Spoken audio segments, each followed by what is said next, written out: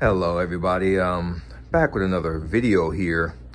Had this one for a little while, but didn't really post a video on it. What it is, it's a 2018 Jordan 3 warm-up suit. It's pretty close to the original from 1988. It came out with, what do you call it? The Black Cement 3 came out in 2018, I think. I actually got both these brand new a couple months ago. I was able to find it online. These things are not cheap. I mean, it was pretty much in line for what they cost originally back in the day. But yeah, I just want to make a brief video about it. Talk about the difference between this one and the original.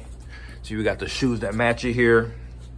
Air Jordan 3 Fire Red. See, this is a lot better of a cut than the ones they did in 2018. Low cut elephant print. Goes with it perfect. But main differences between this and the original, because I had the original briefly, but I sold it. It didn't fit me. Got a little Jumpman here. The originals, the lining on the inside is red, where the lining on the inside of this one is black. That's pretty much it. I mean, the materials feel very similar.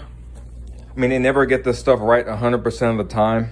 I do believe also the elastic that they use these days, it's not as good as the elastic that they used to use back in the day, or even the stuff that they put in, that I get put in when I have to replace the elastic on most of these warm-up suits, because when they're 30 plus years old, they need new elastic. I just think the elastic's not very tight, so I think next time I go to the tailor, I'll get that done. Also, on the back of the originals, there are no zippers.